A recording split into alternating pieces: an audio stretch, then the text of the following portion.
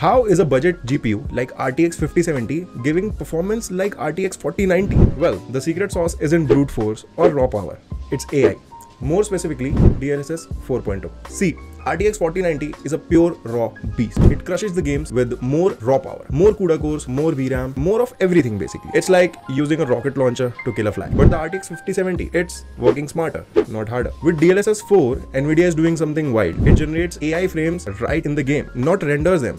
It generates them. It generates the frames right in the game in between those two gaps of frames. How is it doing so? Well, it fills up the gaps in between the games using machine learning, which is trained on millions of gameplay patterns.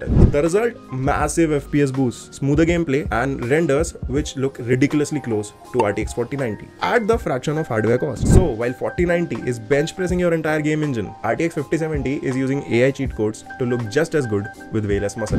This is the future of gaming performance. Hardware plus AI equals to next level gaming performance. What do you think? AI powered GPUs will change the way how we build our gaming rigs, or are you still team raw power? Let me know in the comments below.